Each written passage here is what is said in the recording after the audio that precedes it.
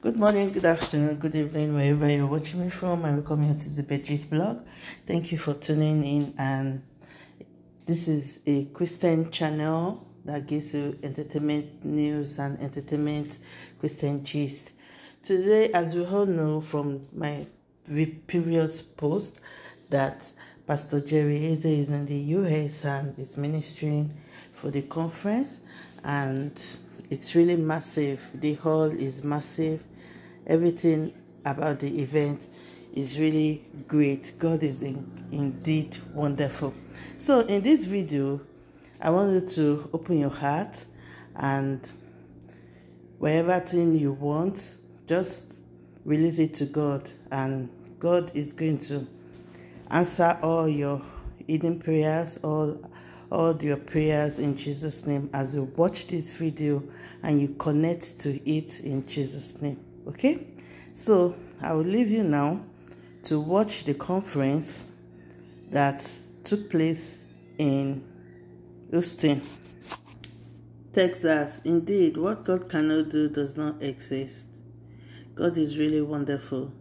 So please watch this video to the end, and please like, comment, and subscribe if you're new. Let's share the word of God to the world. Thank you, and God bless you all as you watch this. Cheers.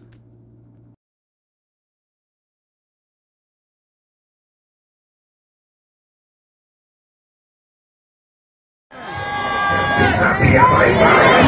You can disappear by fire. Let your amen turn louder. Let your amen rise higher. People of God, I want you to know that the scripture tells us the story of a woman who had an encounter the way some of us have already had, and we still have an encounter with God tonight. And the Bible said that this widow lost her son. This widow lost her son. People of God, by being a widow, it simply means that this woman had cried before. By being a widow, it means that she had lost her husband before. She has known pain of the loss of a family member before. Losing a child right now, this woman was crying a second time. She had cried before, and she was crying a second time. Jesus came while she was crying the second time and said to her, I allowed the enemy make you cry the first time, but I am here to interrupt whatever wants you to cry again. I am not talking to a lot of people, but if you are under the sound of my voice and you are saying, Pastor, it has happened before and it wants to happen again, as your amen was on, I announce it will not happen again. Let me hear you tonight, I will not cry again. Let me hear you screaming, I will not cry again. Let me hear you shout, I will not cry again. Let me hear you scream, I will not cry again. Let your amen turn louder. Whatsoever that make you cry, as your amen will turn, it will not happen again. It will not happen again. It will not happen again. Let it disappear right now. Let it disappear right now. Let it disappear right now. Let it disappear right now. In 5 minutes, carry your testimony. Carry your testimony. Carry your testimony. Carry your testimony. Let your amen turn around. People of God, help me declare it like a minute. Say, I will not cry again. I will not cry again. I need you to shout it like a minute. Say, I will not cry again. Call your name louder. Say, Jerry will not cry again. I want to shout it. I will not cry again. Let your amen turn louder. Let your amen rise higher. Can you call your family's name? Say, the Jerry's family will not cry again. If you can make it turn louder, amen. Let your amen rise higher. HIV, I command you disappear right now. That's what I hear. HIV is disappearing. Amen.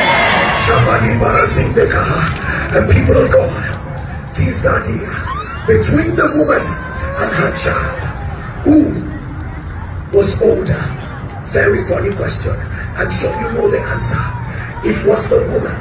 She represented the old, and her child represented the new thing in her life, was what she gave birth to. Shockingly enough,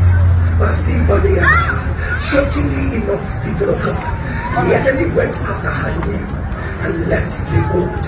There are some people I'm addressing here.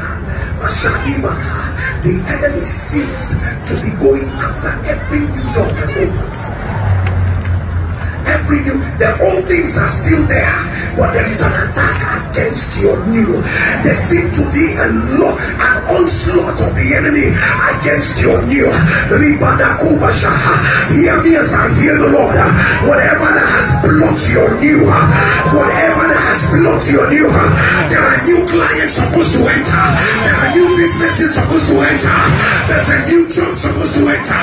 There's a new fire that is supposed to rise in your spirit, man. There are new manifestations of divinity that is supposed to arise in your life.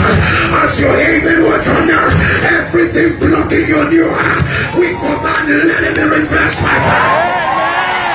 Let it be reversed by fire. Let it be reversed. Let it be reversed. Let it be reversed. Let it be reversed. Let it be reversed. Let your amen turn louder. Somebody say right now, I command my new appear.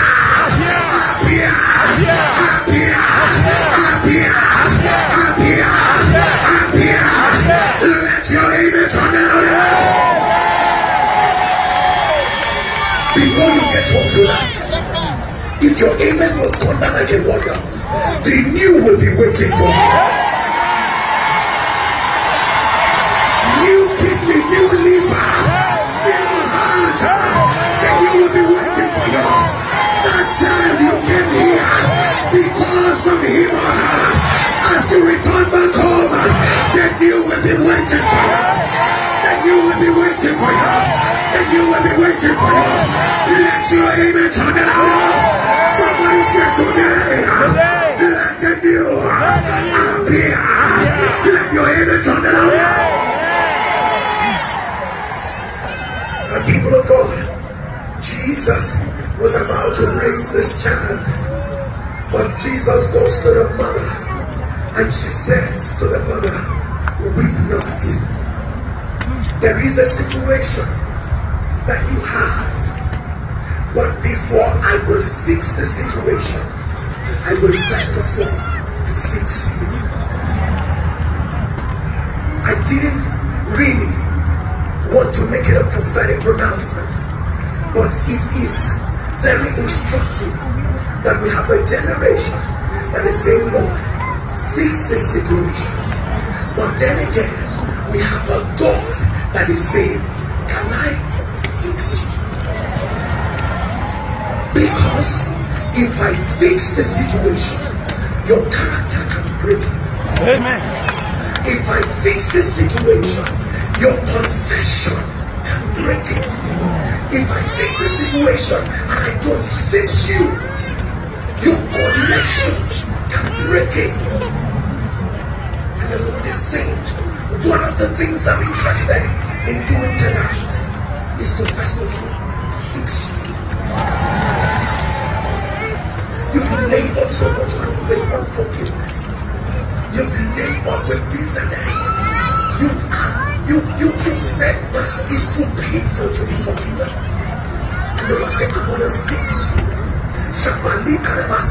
Do you hear the voice of God say to you, can I fix your prayer life? Can I fix your prayer? Because I want to have more time with you, not just when you are in the congregation of people. I just want to have more time with you. I want to fix your consecration.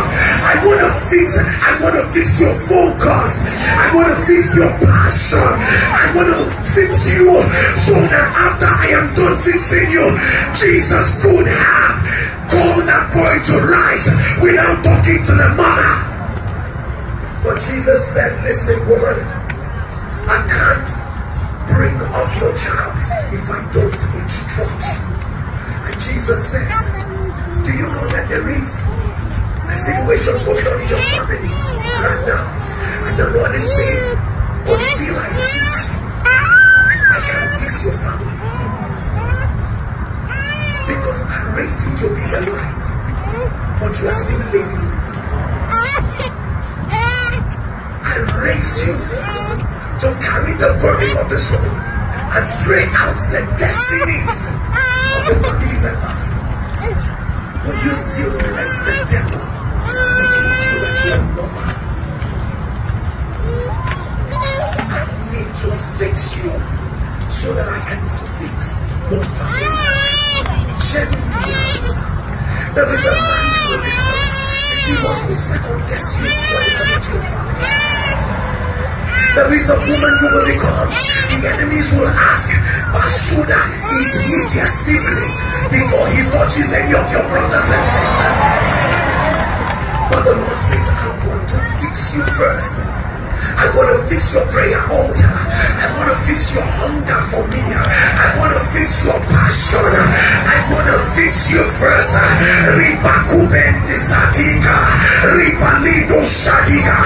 Lift up your two hands and say, oh Lord, fix me. I need you to scream it loud and say, oh Lord.